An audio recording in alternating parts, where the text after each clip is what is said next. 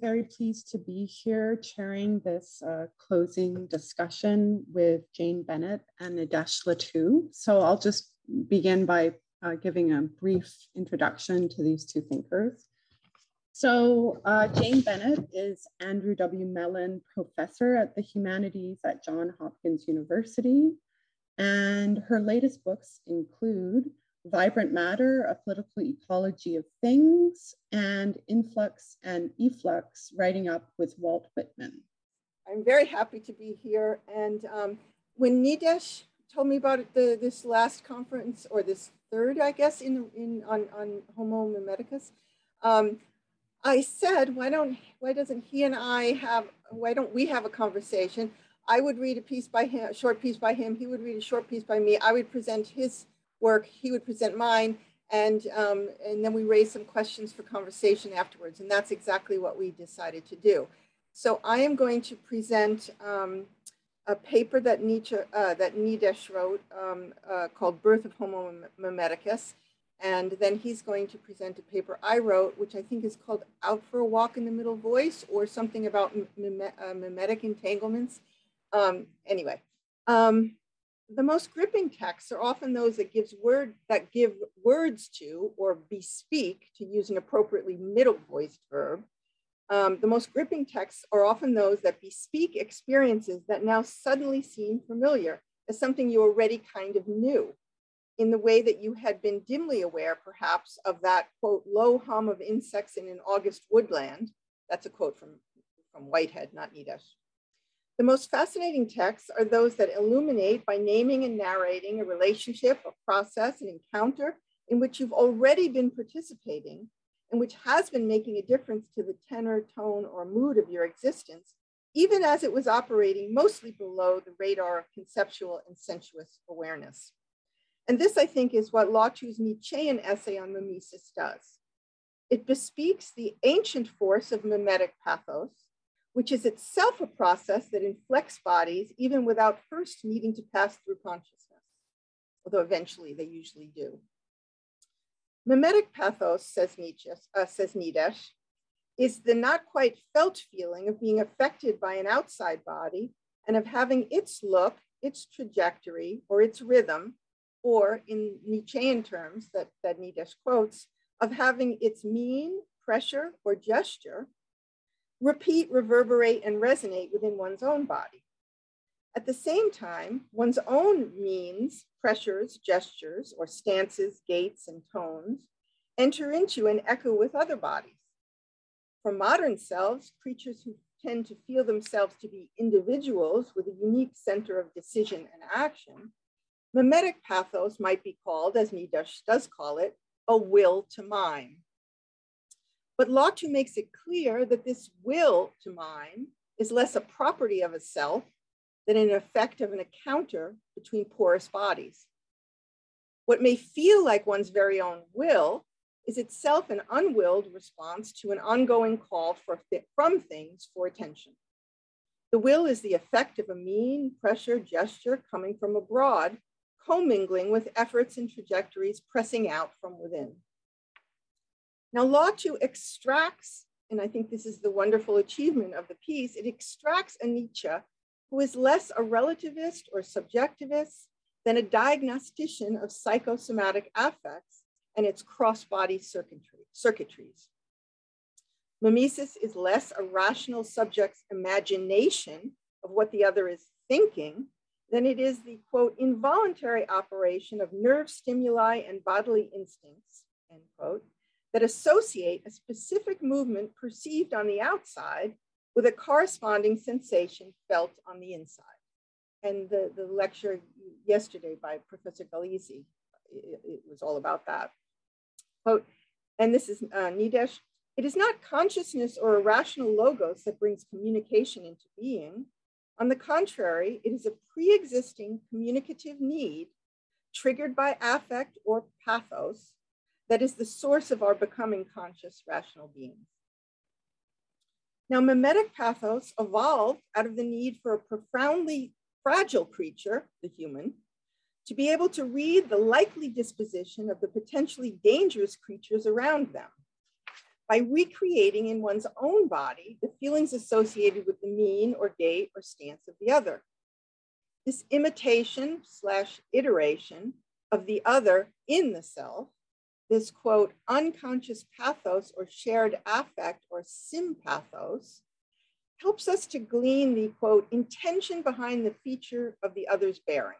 And that's Nietzsche in Daybreak. Lawtoo's thesis could be put simply as this. We are a species that became sapiens, that is, developed consciousness, and I would add self-consciousness and language, because we were already mimeticus, already caught up in relays of movements imitated and their corresponding affects resynthesized. Mimetic pathos, Lawtoo reveals, is ancient in both an ontogenetic and a phylogenetic sense. It is through imitated feeling that we grew into the adults here today, able to philosophize about mimesis, even as we are sunk within it. And it is also, in a phylogenetic sense, through mimetic pathos that the human species conjured up consciousness, self-consciousness, and language from its animal, vegetable, mineral being. Okay, now that I have offered this too brief summary of Lawtoo's storyline, let me turn to what I think is its distinctive political insight. It concerns Lawtoo's insistence upon the double nature of mimetic pathos. Mimetic pathos is a disease that also contains the possibility of its own cure. He demonstrates this doubleness by attending closely to the word pathology. Mimesis is the condition of possibility of an unhealthy pathology of contagion, of, for example, of fascist crowds. But mimesis also lends itself to a practice of pathology, emphasis on the logy, or analysis by way of rational thought or logos that is internal to pathos. So this is a point I want to kind of accent, that Lawtoo is arguing that there's within pathos and mimetic pathos, there is a rational thought or logos that is internal to pathos. Here's Nidesh. Time and again, we shall see that Homo Mimeticus is radically vulnerable to the reflex pathos of mimesis, experiences its power with her body, sometimes for the worse, opening up a plurality of pathological, antisocial violent forces. Nidesh continues, and yet at the same time, this mimetic subject can also mobilize all the tools of critical consciousness and the logos it entails in order to set up a diagnostic distance from mimetic pathos. So I want to say a little bit more about this distancing. Lawtoo says that logos is internal to pathos.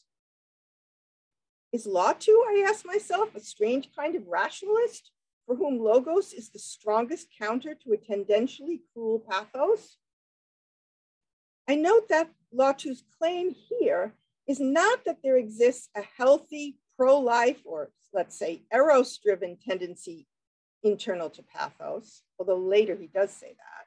But here he's saying it's not emphasizing the healthy pro-life or eros-driven tendency internal to pathos that is opposed to its diseased expression. No, what the claim is here is that the internal counter to a diseased pathos is the logos it allows. Although I also note that on the last page of his essay, Lawtoo invokes the figure of a good pathos whose, quote, vital bonds of sympathy, cooperation, public happiness, gay inclinations prompting chameleon-like metamorphoses, these too exist and they're faithful to the earth, end quote. Now, I would like to conclude with two challenging questions, one for Nidesh and one for myself, one that Nidesh's paper proposed to me. The first one to Nidesh. Okay, what is the etiology or genesis of this critical distance creating power, this logos? How is it that it is born from within mimetic pathos? I didn't see how does it emerge? How does this critical distance producing logos emerge from out of pathos. Is it possible to give a genealogy of logos as part of your tale of an originary mimesis? How does the ecstasis, or distance-giving power of logos, arise from the unconscious biosomatic process of mimesis? Now, I see how unconscious mimesis could eventually have developed into linguistic forms of communication. So that part of the genealogy that you developed through Nietzsche, I get. But linguistic forms of communication in the advent of language is not quite the same as a rational thought able to insert a critical distance between itself and the experiential immersion in mimetic relays. So I'm asking for a little bit more on how is it that logos can emerge out of pathos, since pathos is quite immersive and logos is distancing, like a standing outside the process. So is language quite the same as rational thought, able to insert a critical distance between itself and the experiential immersion in mimetic relays? Is it enough to say that, quote, and this is Nidesh, the mimetic speed generated by a reflex sympathy or sympathos, feeling with, provides the immanent foundation on which dialogue, dialogos, through words, actually rests? Perhaps your view, Nidesh, is that the necessarily imperfect translation effect of wordification, or using language, is responsible for the insertion of that distance. So I'm sort of asking about the phenomenological, how phenomenologically did this, this capacity to step outside emerge from mimetic pathos? Now, I'm not denying the experience of logos as a practice of critical distancing. I have had that experience.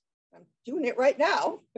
But can you say more about, can you extend the genealogy that you developed via Nietzsche?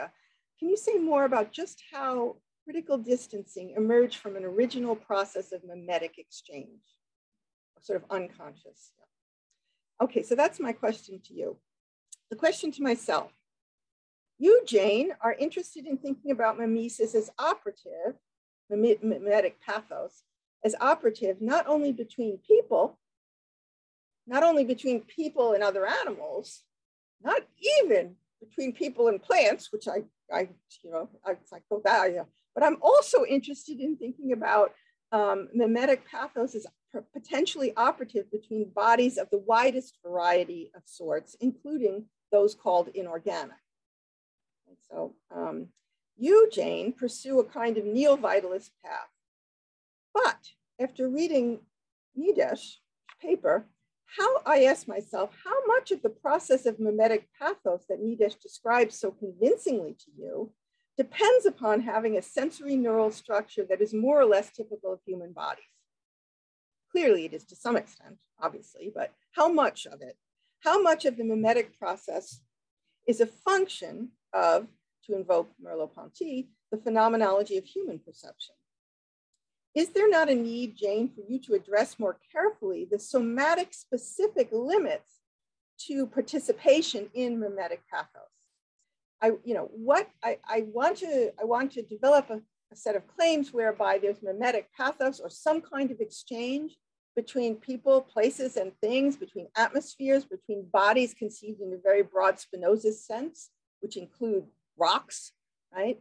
But I need to think more about perhaps different modes of mimetic exchange that are dependent upon the material configuration of the players, so to speak, involved in the process.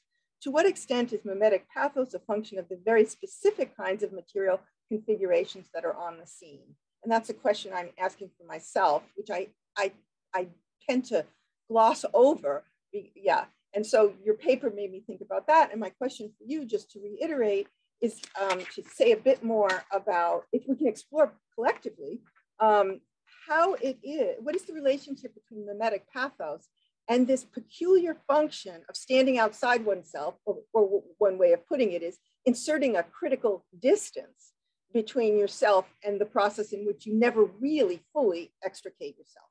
Yeah. So that's my comments. You can do me now. Thanks so much, Jane.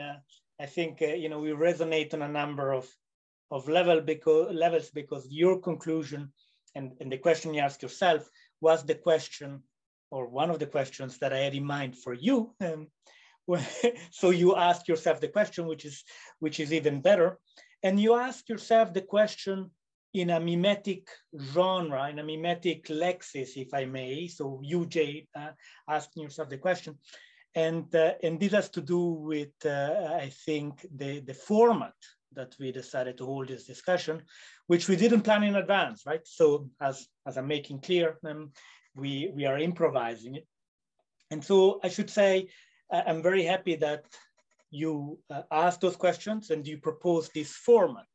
Why? Because I think that there are entanglements between what we could call vibrant matters and mimetic matters, and that these entanglements have partly to do with encounters. I've been talking about punctuating this conference, and the encounter with you back at Hopkins with Bill is part of this kind of genealogical resonance between two things that seem to be radically opposed. The new materialist turn, object-oriented ontology, and a subject-oriented theory of mimesis. What do these things have in common? Nothing, one would say. But as you show, the resonances are there, and my sense is that the mimetic turn flows into the object-oriented turn and vice versa, and these are positive influences. Now, this is just to frame my comment, which is really not a comment, because I didn't want to give a commentary of your piece because it was beautifully written, and I didn't want to spoil, to having Jane Bennett's words, to share them. So I'm going to read a selection of your piece, and since I see myself as this ring in a chain, and a ring mediates, is a passeur, as we used the term before, and I will punctuate it a little bit with some of my own language and comment. Most of it, it's Jane Bennett that I'm reading. It's 80%, 90% Jane Bennett. And those of you who know Jane Bennett very well, or know me very well, will be able to tell the difference between the two. But with mimetic exercises, it's always a bit tricky anyway. Resonating efforts. Through the examples of two strolls, one in which a man finds himself inscribed by vegetal forms of powers, and one performed by a graphic line enlisting the energies of a human hand to become a doodle, this dialogic essay affirms a radical entanglement of human and ahuman activities and seeks a mimetic language capable of acknowledging such a trans-species kind of mimesis. Essay, or as Montaigne would say, an essay, is both noun and verb, thing and act, a written composition of moderate length on a particular subject, an activity of trying, attempting, endeavoring. What follows is an essay that endeavors to write up in human words the more than human quality of essaying. It is an attempt to remember the extent to which writing is itself a more than human effort. It is an essay about the multi-species nature of essaying and about how to use words to bespeak that nature. An essay then enjoys a potentially dangerous doubling or redoubling of identities that, if it proliferates, can easily turn into a crowd or throng. It engages a contagious worm. It takes on the pulse, it tangles with a tangle. I, or better, Jane Bennett, notices that the four figures of process just invoked are not perfect synonyms. Throng intimates a process populated by relatively discrete entities, bodies, and their interactions, whereas pulse and swarm summon more inchoate materialities, variable energies, and exact shapes, forming rhythmic currents, echoing refrains, or buzzing clouds. Must essaying involve an agent behind the action? As Nietzsche famously noted, the grammatical function of language insistently separates out a substantial something that makes it happen from what happens. And this is a quote from Nietzsche.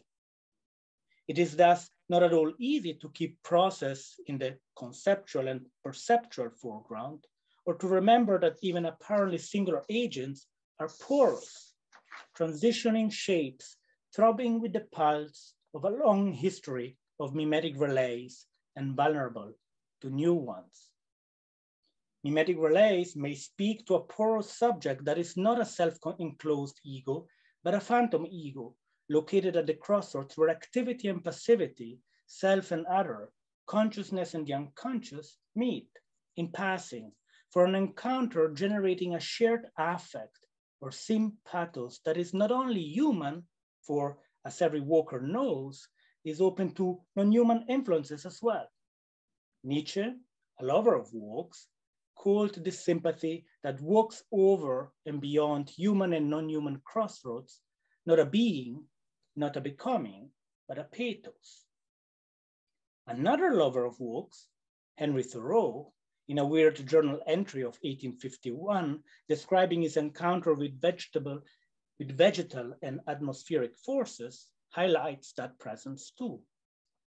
After considering the way Thoreau writes up his walking amidst raygrass and summer heat, I or you turn to walks taken in 2020 by the lines of some doodles.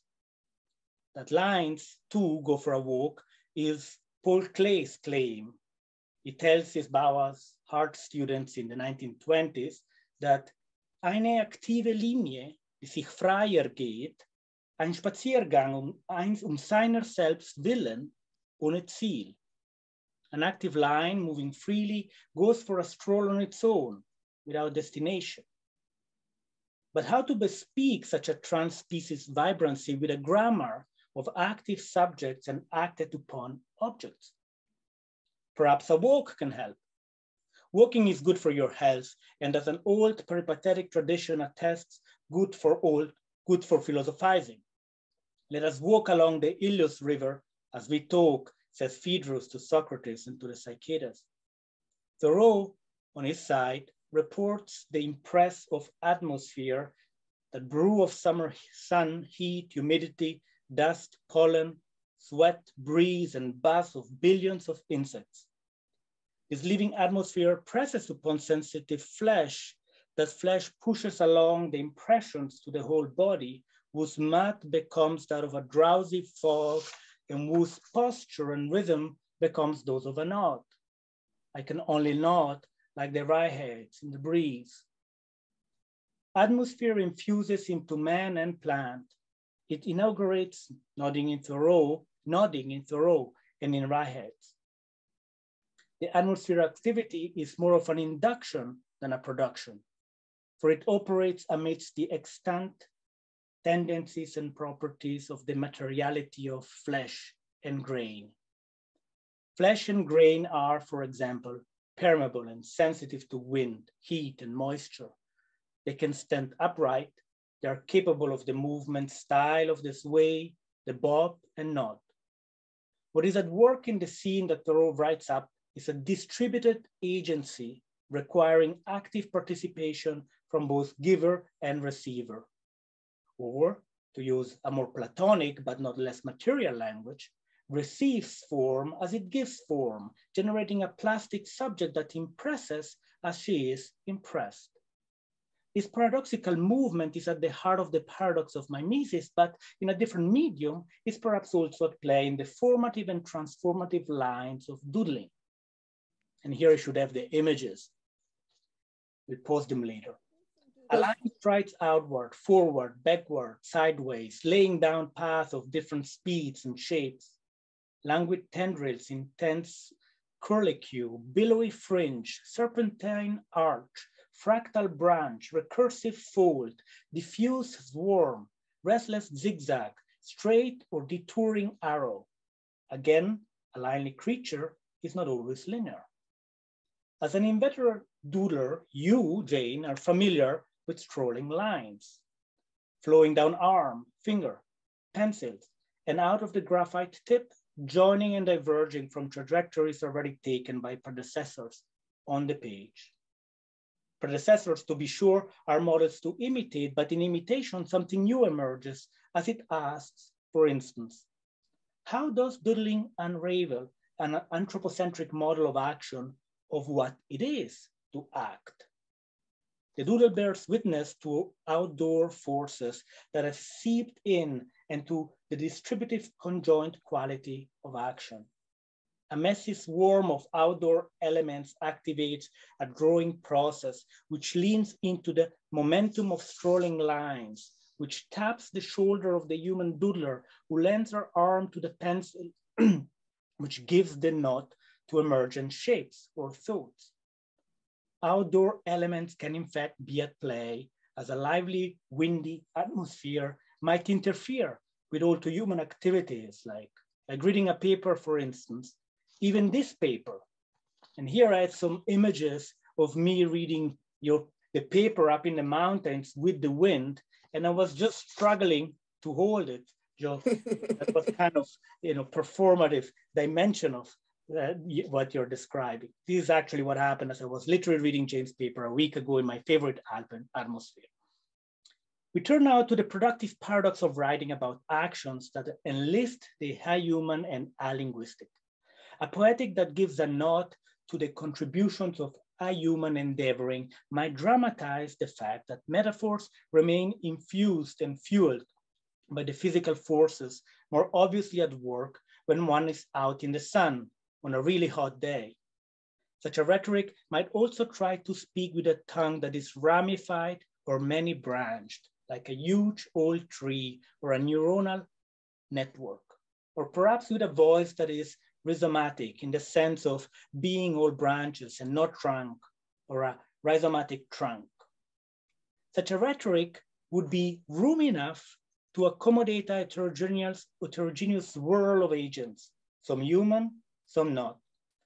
It would find workarounds to the grammar of subject and objects in order to display how writing up consists in overlapping waves of expressive effort, some mine, some yours, and some a personal, which brings me finally to the middle voice. What middle voice verbs do is name action coming from within an ongoing process where the action engages and affects the actors. The subject of the predicate neither directs the activity, the active voice, nor is acted upon, the passive voice, but participates in a lively process while being processed by it. In the middle voice, there is no posited an agent anterior to the process, but rather the subject is immediately contemporary with the act being effected and affected by it. And here Jane is quoting Emile Benveniste. The middle voice distinguishes a mode of action whose prompts come from multiple sources and whose efficacy is the function not of a discrete agency, but of a complex recursive process. I was out. It indicates instead an affectivity and effectivity amidst a complex heterogeneous atmospheric process. The act name is less an intervention by a discrete self into a background environment than a movement within and by virtue of a heterogeneous and lively atmosphere. All this, in the end, suggests that a rhetoric for composite or compositional or composed agency would be sprinkled liberally and process-oriented verbs to induce, to animate, to inflect, to partake, to sing, to sound, to read, to write. Such verbs mark activities with multiple loci of impetus, and they position partakers as already caught up in an ongoing flow that precedes them and to which they may add impetus, drag, swerve. Such verbs position human participants as always already involved in a creative flow before it is possible to feel themselves being so, before they take action. We are middle-voiced partakers unawoke even more than actors or recipients. Like the neo-vitalist, new materialist, assemblage-focused and non-human mimetic or hypermimetic turns in scholarship that have made it possible to define this as a task. Discussions of how to use words in a world of vibrant, resonating materials are still fledgling, but we be trying, and perhaps we be flying. So this was papers, Jane's papers, with some sprinkled rhetoric coming from my side, but mostly from Jane. And I didn't want to give a distant diegetic account of your work, but I wanted to perform it from within with some variations. I hope you don't mind the variations. And my question to you, well, I have also a series of questions. Maybe the first one is, why, after bracketing the subject in vibrant matter, and suspending the question of subjectivity in order to bring into the foreground the agentic power of matter, often considered in a distributed way, so what you call distributive agency and think power. So you put what is in the background in the foreground. Why, after this move in your recent book, Influx and Efflux, you returned to the question of subjectivity, specifically from the angle of a subject that is mimetic in the sense that we understand it, porous, relational, affective, easily prey to magnetic and hypnotic spells. Why does the materialist turn or the new materialist turn need mimesis in order to move further? That would be my first question. And the second question is the question that you ask yourself on trans-species mimesis.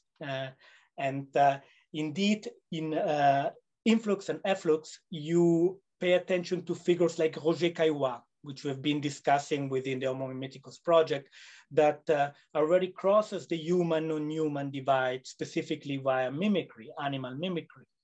And my question to you was, how deep can we go in expanding the notion of mimesis beyond the human, into the animal realm, into the sphere of vegetative matter or even non-organic matter, when mimesis is nonetheless a process that requires some physiological functions, which is exactly the question that you ask yourself, so I don't have to ask it again. And maybe since I talked for a while and I'll need some time to think about your question about pathos and logos, I let you maybe start, if you agree, with answering the first question, why mimesis in the non-human turn. Thank you, Nidesh. That was very, very nice. I'm very honored that you did that, so thank you. Okay. I want to ask you about the mimesis part in this, but I'll just respond to the part of the question which said, why a return to questions of subjectivity? Yeah, because to imagine agency or to start to build a model of action and effect production that understands that as being that uses a model that doesn't have fixed subjects that intervene into a scene in which they're allegedly not already affected, or to talk about distributive agency doesn't mean that the elements contributing, the elements in the distribution, it doesn't mean that they don't matter. It doesn't mean that they add nothing. It doesn't mean that it's a passivity. So that's what I tried to do with the middle voice. The active, it's neither, active and passive. Yes, that's a useful descriptor for many things, but most happenings fall somewhere else, neither quite fully active nor passive.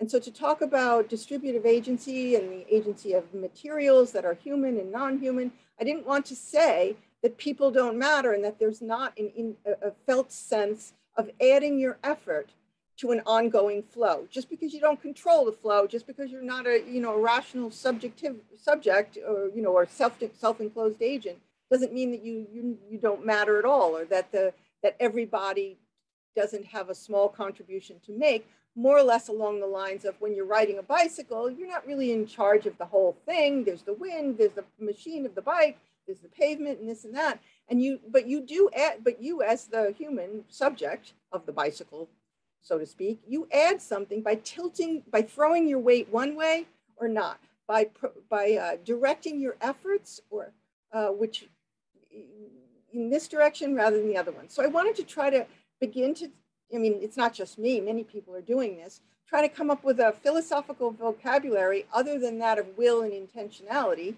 that can mark the ways in which effort, propulsion, or efforting or essaying matters. It's not nothing. And so I wanted to return back to how can you make sense of the fact that there's this, I mean, it's not just a historical illusion that I think of myself as having an effort on the inside that can be added to the atmospherics. That I didn't want to deny that. I wanted to come up with a philosophical vocabulary that can name the ways in which this, it's very hard to talk without using the old vocabulary, but the way in which this inside initiative or impetus can make a difference to the milieu, to the assemblage. And in order to do that, you need to return to the question of subjectivity, which is this sort of fold, this experience of oneself as having interiority, of having a fold on that feels different than when that has a distinctive affective tone to it. You maybe used to call that my ego, you know, and now I'm starting to, I didn't ever quite really understand what you meant, Nidesh, by the phantom ego, but this conversation here, your comments earlier before helped me to see more about that. And I think you sharing my project of coming up with a vocabulary for talking about and naming the efforting quality of separable bodies, which are always connected to other things, but there's also an affective tone that goes to the sense that accompanies yourself as having an inside that's not reducible to the collective, to the distributed agency. Yeah. So if we shift the ontological imaginary to thinking about materialities as having force, maybe not all the way to agency, maybe just effectivity or efficacy. If we shift that ontological imaginary to what I've been thinking about in terms of, and many others in terms of vibrant matter, that doesn't mean that what that means is that you have to shift the vocabulary used to talk about what used to be called individual subjectivity. Yeah, and so that's what I was trying to do there. Like, how could you still make room for that oomph difference that individual bodies put out there in a world of vibrant matter? So I don't think I've gone very far along in that route. I've talked a little bit about the grammar of, English grammar makes it difficult to think along those lines. And so then I stumbled upon this long discourse of middle voiced verbs, which are not formally marked in English, but are more more marked in, say, ancient Greek or Sanskrit.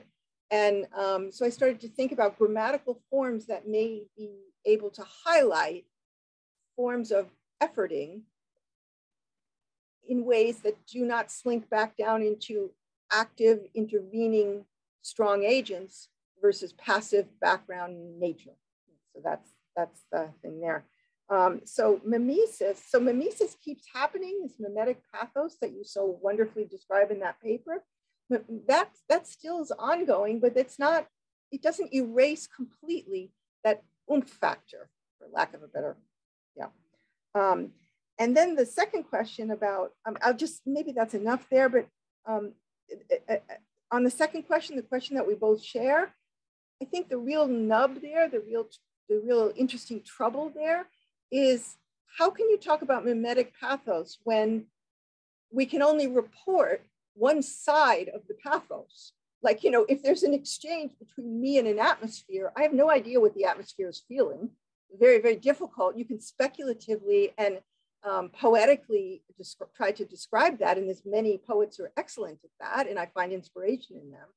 But really, I have very little access to what the affectivity is like for bodies that are radically different than my own, not just amongst humans, but at least there's bridges can be built. It's much more difficult to talk about a mimetic exchange where you can only give a good description, or even, you know, you can only give a somewhat thick description from one side. Yeah, that's starters. Thanks very much indeed. That's along the lines I was thinking when I was reading your paper in the wind. I feel the force of the wind.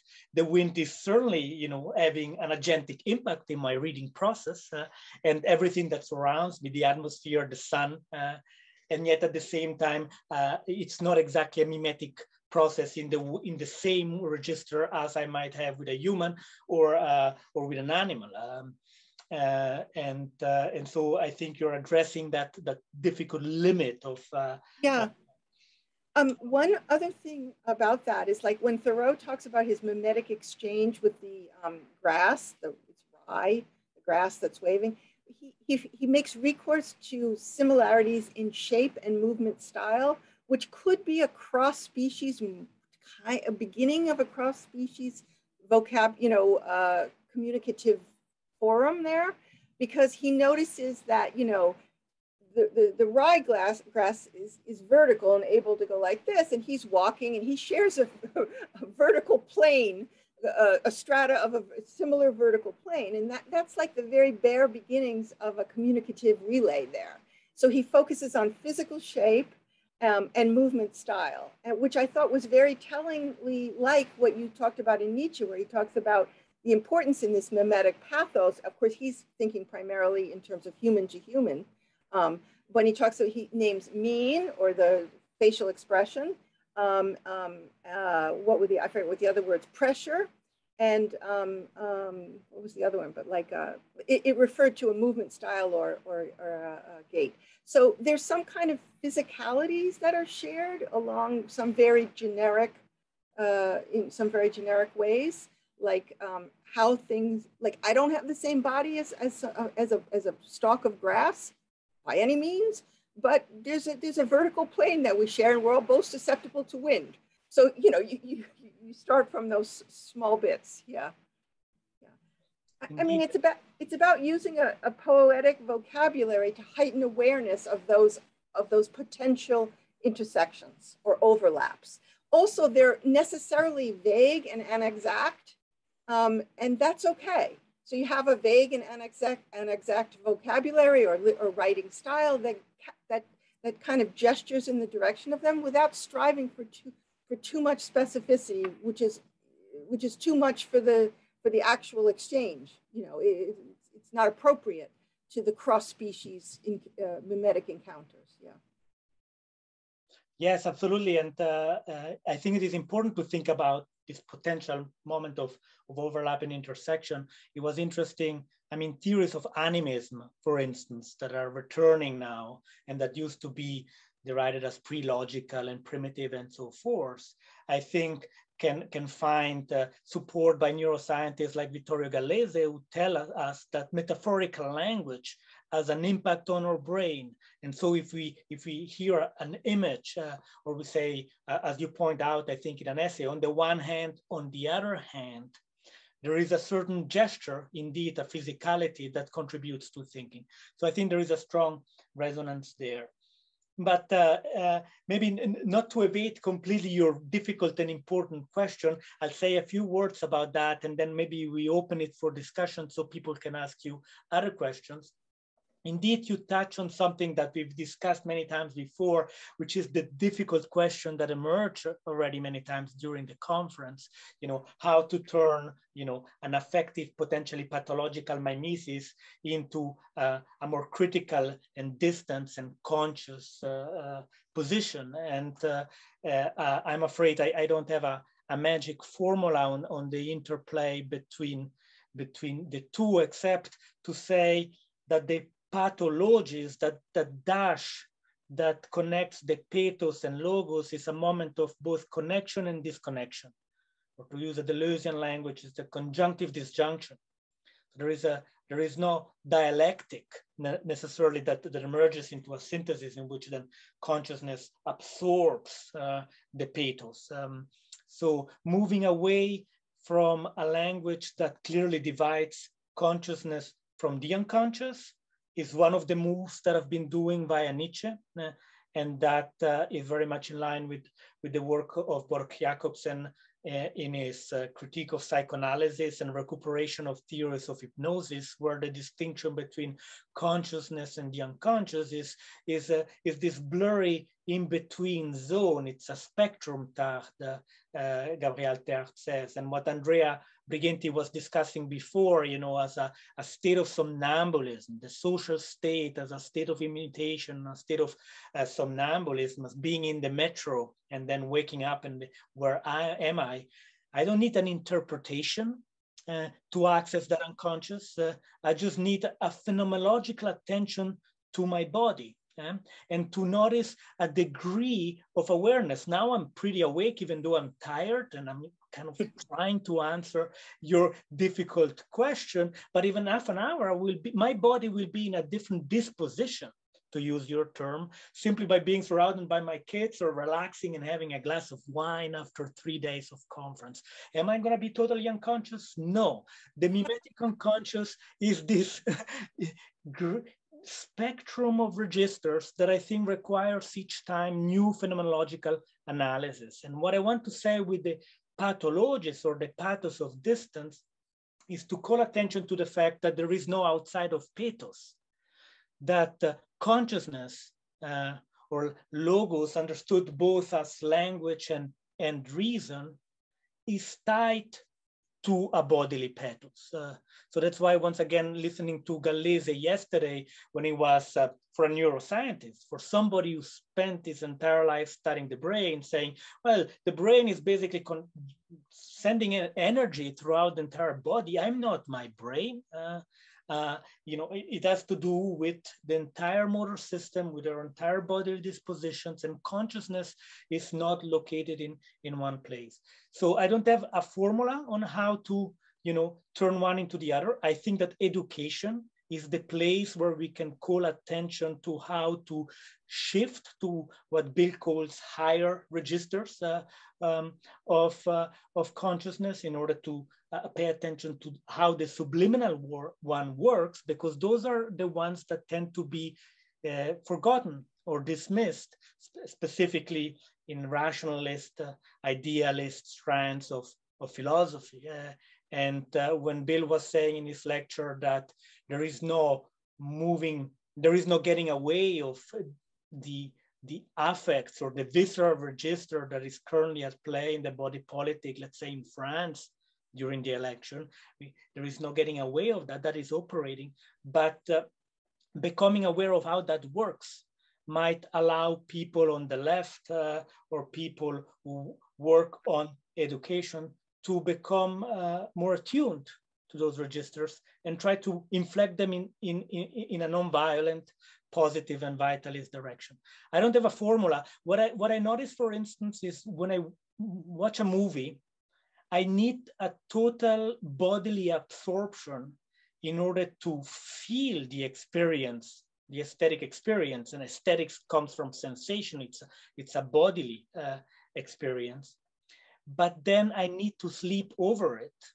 And in the morning, I will begin automatically. I will begin to see how the beginning is linked to the middle and to the conclusion. And my brain will start seeing relations that in the immediate affective bodily experience, I didn't see, but I absorbed them. That's why in the morning, they're totally there. And it's a different process that requires more distance. Very often writing is a medium to move from the pathos to the logos for people like in our profession. What do you think of this, Nidesh? What do you think of this? Maybe what we're calling logos or critical distance is not other, you're saying it, it's not other to pathos. It's not outside the mimetic pathos.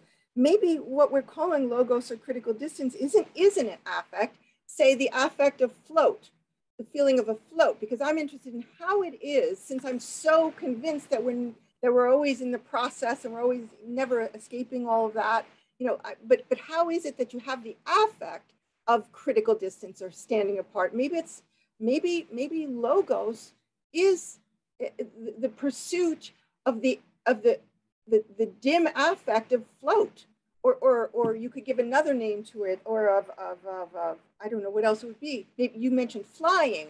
I don't know, something where you're yeah, I don't know what it is, but maybe we're making a false, you know, because history of philosophy, logos, pathos, ethos, but maybe logos is a pathos.